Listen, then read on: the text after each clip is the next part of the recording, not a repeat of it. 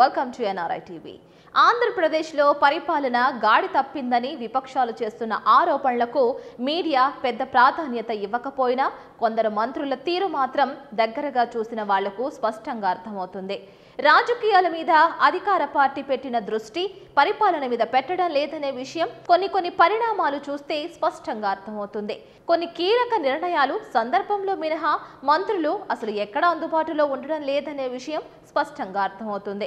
Media సమావేశంలో మినహా మంత్రుల మొఖాలు ఎక్కడ కనబడడం లేదు. కేబినెట్ భేటీలో విడుదలైన ఫోటోలు మినహా ఎక్కడ కూడా మంత్రుల ఫోటోలు తమ శాఖల్లో కనబడడం లేదు.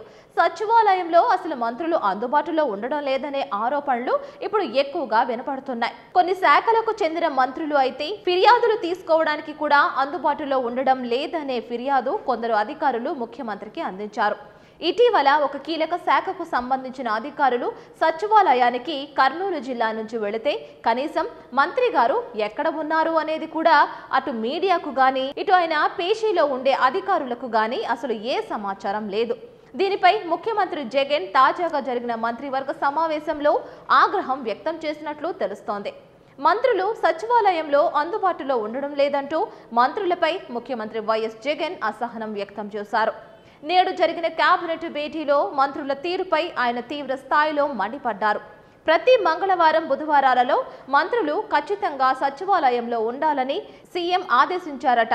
కీలక శాఖలకు చెందిన అధికారులు కూడా అందుబాటులో ఉండకపోవడం ఇప్పుడు వివాదాస్పదంగా మారింది. ఈ పరిణామాలు అన్ని గమనించిన జగన్ మంత్రులకు సీరియస్ వార్నింగ్ ఇచ్చినట్లు సమాచారం. మరి ఇకనైనా ఈ విషయంలో మార్పు వస్తుంది ఏమో చూడాలి. ఈ వీడియో గనుక మీకు నచ్చినట్లయితే మా ఛానల్ ని లైక్ చేయండి, షేర్ చేయండి, సబ్స్క్రైబ్ చేయడం మాత్రం మర్చిపోకండి.